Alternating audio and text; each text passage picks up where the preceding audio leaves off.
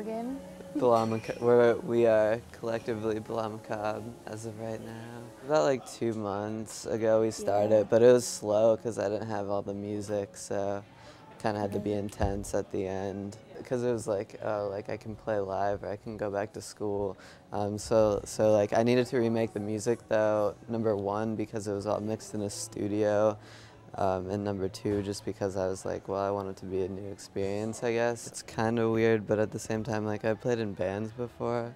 I don't know, there's just more pressure, though, on this, though. So it's like stepping out of my comfort zone, I'd say. I think this is like our 6th show.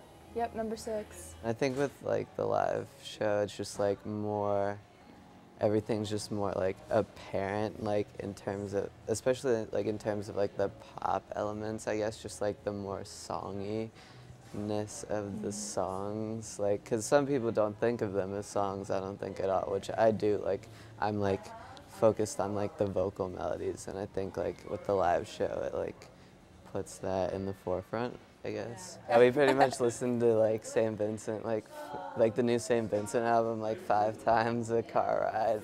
Yeah, it's really good. I've been listening to that a lot. I actually remixed like a song, like the song "Marry Me" by St. Vincent, like a long while ago, under a different project. But I mean, this music I don't think I can remix because it's too full bandies, and like I doubt like I'm ever gonna get like her acapellas or anything like that. So usually it's just like I get like a song, you know, like there's a vocal melody, like a verse and a chorus. So it's kind of just like I'm getting like this song that someone wrote, and I can like produce it however I want. So it's fun for me. I really like doing them.